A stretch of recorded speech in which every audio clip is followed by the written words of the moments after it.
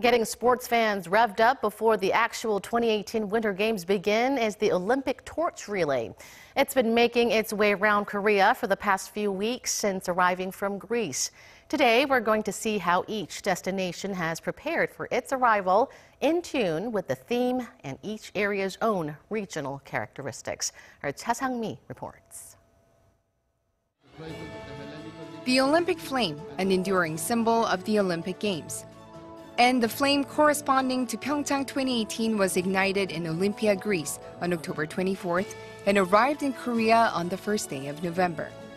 Since then, a 101-day torch relay across 9 provinces and 8 major cities of Korea has been taking place. And it will continue until February 9th, the opening day of the 2018 PyeongChang Winter Olympics.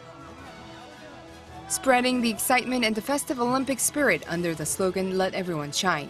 7,500 torchbearers will cover a total distance of 2,018 kilometers, representing the year of the PyeongChang Winter Olympics.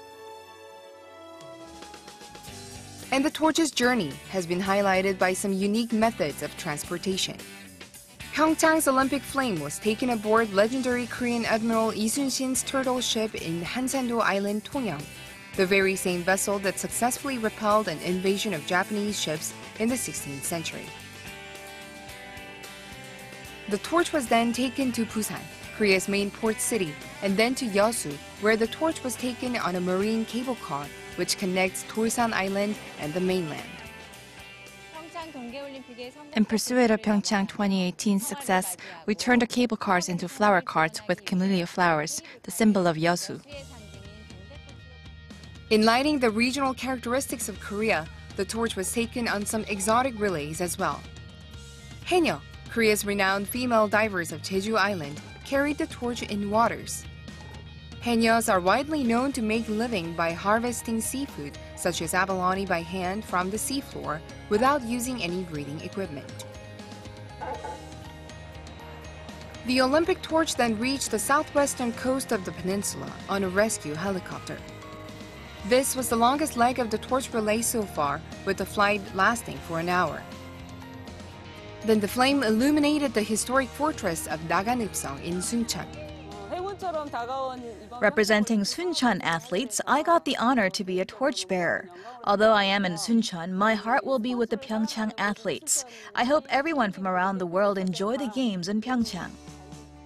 All destinations are important, but the PyeongChang Organizing Committee picked 5 key themes for the torch relay: economy, environment, technology, culture, and peace.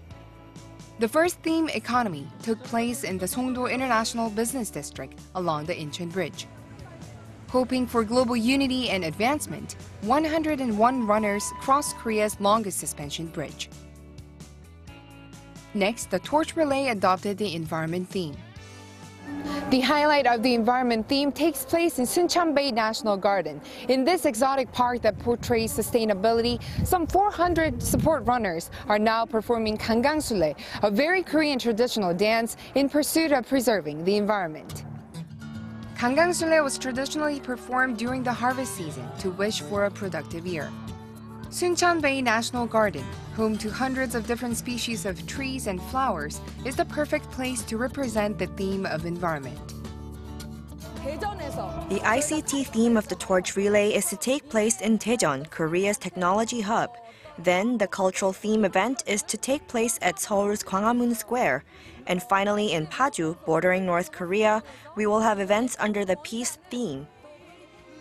The Olympic flame is lighting up all corners of the nation, bringing the Olympic spirit of PyeongChang 2018 every step of the way. Cha Sang-mi, Arirang News.